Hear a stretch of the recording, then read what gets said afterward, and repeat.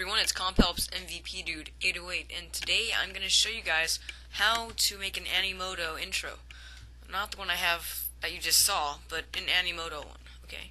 It's very easy, really extremely easy, and hopefully you'll either make it to, make an intro if you have a computer show, or if you have a channel or something on YouTube, you can use it in front of every one of your videos, and I'll show you how to even put it on your videos if you want. And, maybe you can even use it as a slideshow to impress your family or something. Well, all you have to do is go into your internet browser, and I will use Safari, and just go to Animoto.com. It's this simple, really. You just go ahead and sign up. It's, no hassle, really. And, let me show you, I guess. And just put your email, password, first name, last name. You can make that up, it doesn't matter. And your zip code, you can make that up too. Whatever you don't want, just make it up. I'm going to sign in, actually, though. Now, what is needed to make an Animoto intro or file? Well, all you have to do is, hold on, I can't really think while typing. Okay, all you really have to do is have images. Now, I recommend at least 10 to 15 images, or even, I think, 7 might be fine, or 10, I don't know, recommended 10. And as you can see, I have right here a few intros. This is the intro I've made. Let me show you here. I'll click play, I guess. So you need pictures.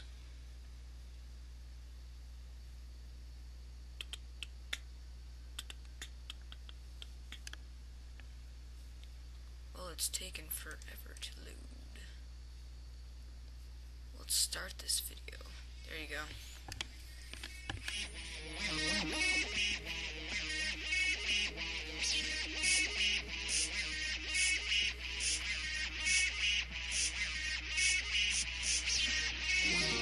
Well, anyway, I don't think that's one that I used, but yeah, all you do is go to create video, and it tells you to put in some things, or actually select 30-second video. You upload your images, upload them now, and just go ahead and select whatever images you want, and you go into the music part,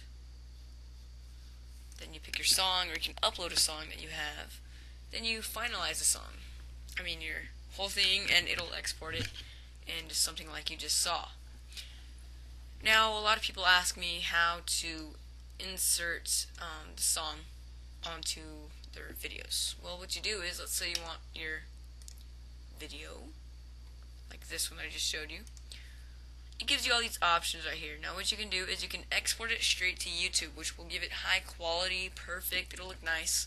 And what it does is it connects to your YouTube channel, and it just uploads it right there on the spot.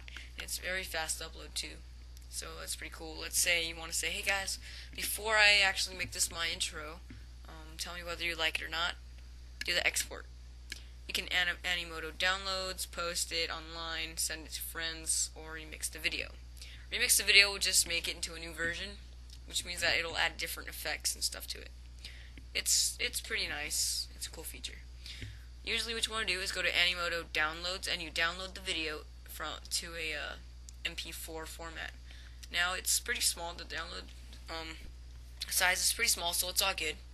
And you just click download, the big button right here, and it'll start downloading. Whatever.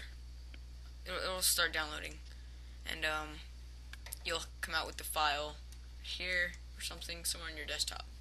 Now, all you would do is you would drop that file into Camtasia Studio or whatever video editing program you use, and just pop it in front. Just edit it and put that little video in front of your videos. That way it's an intro or whatever. Okay, so that's how you use Animoto. You just upload the pictures, pick a song, and you're on your way to making a professional looking intro. Somewhere to impress all your friends. Now, I did not find out about this, even though people think I did. It was actually Amped Fear who originally made a video through it, an intro, and I was like, oh my god, that is so nice. So I tried it, and I guess people just liked it so much they started using it.